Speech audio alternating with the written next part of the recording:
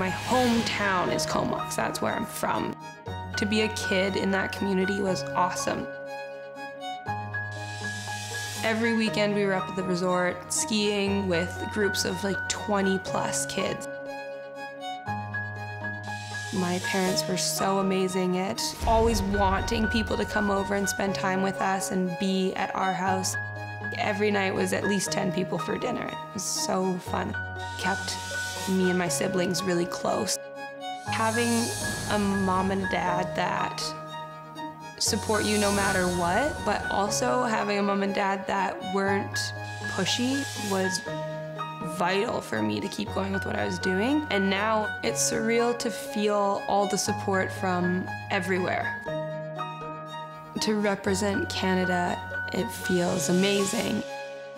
Not only do it once, but do it twice is so cool, so humbling, and I'm just so thankful for all the support that I have throughout the country.